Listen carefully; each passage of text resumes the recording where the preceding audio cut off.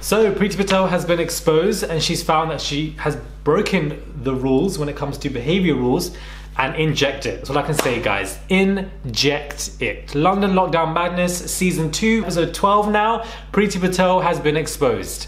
It's over. Sayonara, guys. Goodbye. Hey guys, it's Murad. I don't know why I'm saying goodbye, but I'm saying hello. Hey guys, it's Murad. Hope you guys are doing well today. Back again with another video. I'm not involved. I'm only here to address it. Daily and consistent. Get the merch. It's in the bio. It's attached. Let's get into this video. Subscribe to the channel. Daily and consistent. Subscribe. Inject it. Do you understand? I'm in this mood now because this has been a long time coming.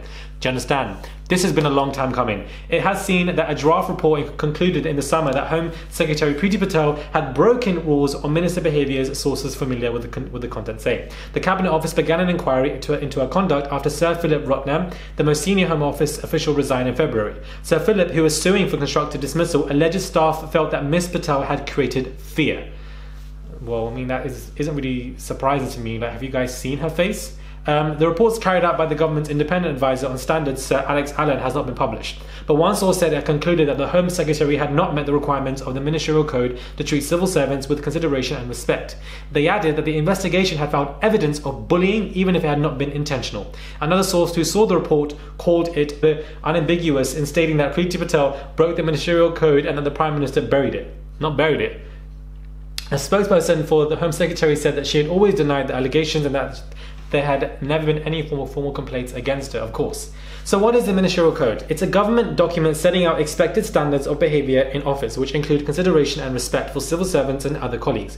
The code says harassing, bullying or other inappropriate or discriminating behaviour will not be tolerated. It adds that the ministers are personally responsible for how they act and that they can stay in office for so long as they retain the confidence of the Prime Minister. The code is not legally binding, but according to the Institute for Government think tank, there is growing pressure for it to become so.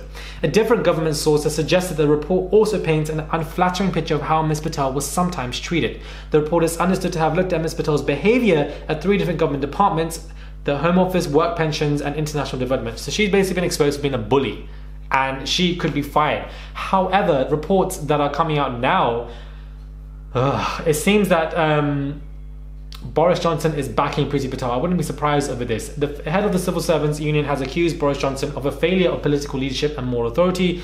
The guy is literally a walking failure over the bullying scandals and, especially involving Priti. David Penman, General Secretary of the FDA, which represents professionals and managers in civil service, called for a new independent process for handling allegations of bullying and harassment by ministers because it seems there's favoritism going on here, that Priti Patel actually won't end up losing her job. But she has been exposed as being a stupid ass bully. She's a clown. She's one of those racist, one of those people of colour gatekeepers, let's just say, where they're suddenly because we've got a person of color as the forefront, everything seems to be okay, and suddenly you are not racist because you have somebody who's a person of color doing X, Y, Z and so forth. This person is disgustingly racist and clearly has some kind of problem, and it should be ashamed of herself when it comes to her lineage and where she comes from. However, having said that, I believe her family will have always been supporters of what she's been doing anyway, so I don't even know, to be honest with you. The way this girl is acting, her parents wouldn't even be allowed in this country. So it's just, she's a walking hypocrite, a clown, a fool, and this was a long time coming. What happens in the dark will always come to the light, and this light is not dim, it is on very, very bright. Okay, poem. But I just feel like it seems like she's going to keep her job because Boris Johnson is backing her. This isn't really a surprise. There obviously is going to be favoritism amongst them all, but at the same time, it's just extremely sad. Let me know your thoughts are, guys. What are your thoughts when it comes to all of this? London Lockdown Madness Season 2, Episode 12. Priti Patel is being exposed. Subscribe to the channel, guys. Click that button and I'll catch you guys soon for another video.